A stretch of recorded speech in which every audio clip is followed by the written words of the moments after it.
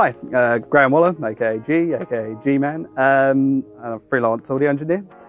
We're here in M-Line Studios in Whitstable today to talk about the Audient MiCo and particularly the VARIPHASE control on the beast there. We're going to be recording guitar with a session player today with a 2-mic setup, a 57 and a ribbon, and we're going to be doing clean tones, crunch tones and distortion tones, and using the VARIPHASE control to line up the 2 microphones to the best possible fade. Alright, we're in the live room, we're going to be tracking some guitars. We've got a nice Framus cab here with a SM57, it's a dynamic microphone. We've got the SER1, which is a ribbon microphone.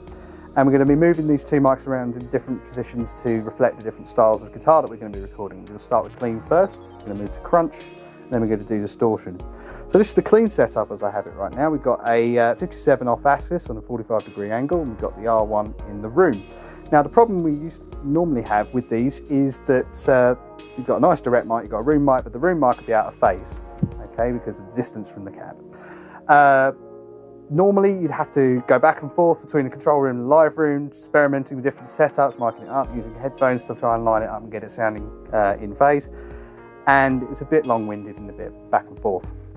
With the MiCo and the VARIPHASE control, you can sit in the control room with the guitarist and dial in the tone at the same time, so it makes the whole thing a lot quicker. So we're going to demonstrate that to you now.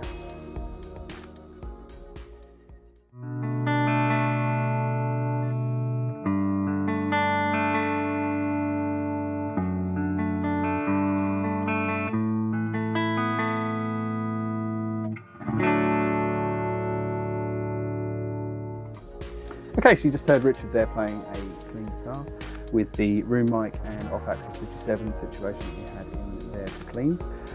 It was out of phase, as you just heard, so we're going to use the VARIPHASE control to line that up and make it sound flat.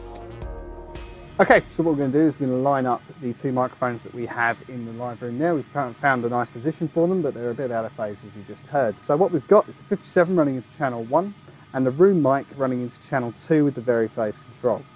I've pink noise tone coming out of Pro Tools, which we've run into the Axe-Fx rig here, and that's going to be coming out of the amp as you're hearing. So what I'm going to do first is I'm going to reverse the phase of the room microphone. You hear a different tone there. And what that is doing is flipping the whole thing over 180 degrees. So what, as you can hear by the tone, that's quite a fat sound, which meant that the mic was out of phase anyway, so we just flipped it. So what we're going to do is we're going to put in the VARIPHASE control and sweep that around to find the thinnest part of that pink noise tone. So I'm just going to sweep that in now.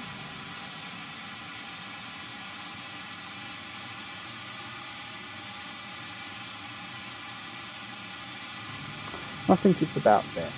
So when we reverse the phase again, we have a nice fat pink noise tone.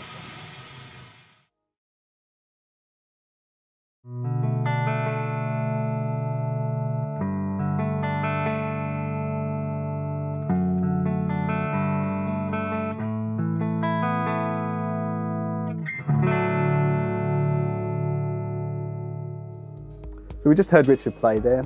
As you can hear, it's a nice, thick, warm tone now. Okay, we're back in the live room. We're going to be doing crunch and distortion tones. Slightly different mic setup this time, the same microphones. I've still got the 57 dynamic in a 45-degree off axis, and I've got the ribbon a bit closer, but on a different cone, center cone. Now, these would still have a slight phase issue, and we're going to use the VARIPHASE to line that up. The way that used to work for me was I'd have to plug in a set of headphones and be monitoring the monitor outputs. I'd run some pink noise through the head and flip one side out of phase, one of the microphones, and then sweep the microphones around the cone and just find the point where it most cancels out for me. Then I'd hold that in position, lock it all off and go and flip the phase back, and then that would be in phase for me. Now obviously again, you can probably imagine that's quite long-winded. So we're going to use the VARIPHASE today to line that up whilst the guitarist is playing and get it all sounding fat. Okay, now we're going to move on to crunch tones. We've moved the mic setup to reflect that, as you saw in the previous clip. So let's get the phase line.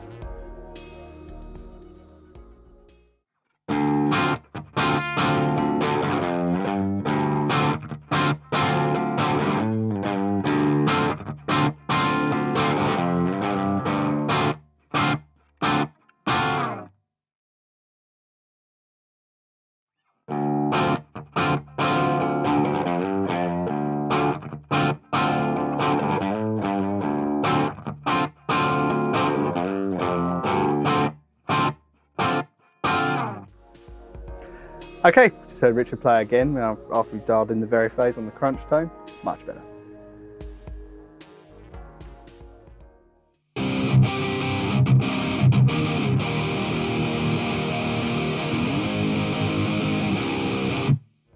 Okay, so you just heard Richard's heavy tone, and that's a bit thin, so we're going to sort that out now.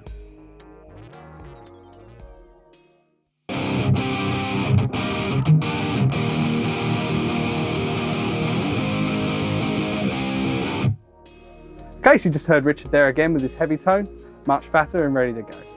So as you can see, the MiCo's VARIPHASE tool is great and perfectly equipped for dealing with this exact problem and getting guitars sounding the way they should on record.